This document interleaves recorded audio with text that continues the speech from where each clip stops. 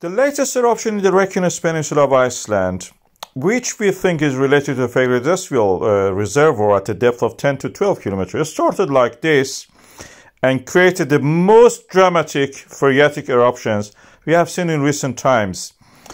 It created a huge surge of the lava, which reached quickly, less than 24 hours, the town of the Grindavík and overwhelmed its electricity supply.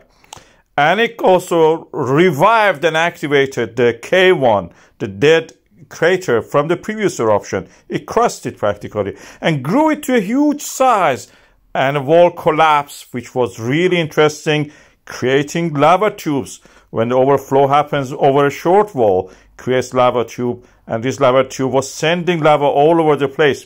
When our geologists approached this is the flow we picked.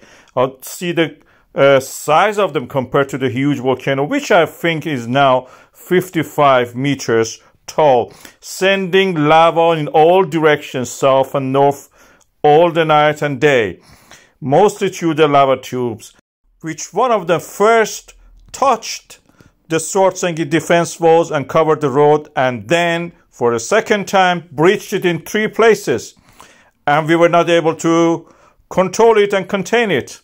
Even using a jet of the water was not able to cool it down to stop it.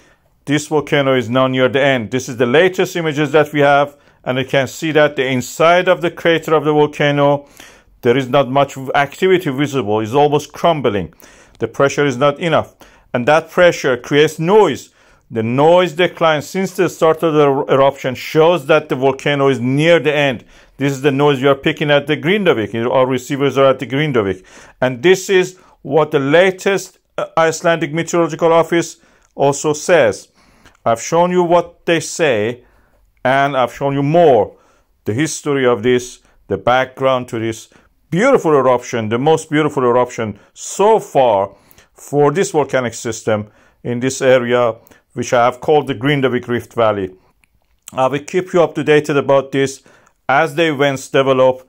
And as you can see here, the next eruption is already building up its magma under the reservoir of the Svartsengi volcanic system. We may have a smaller eruption next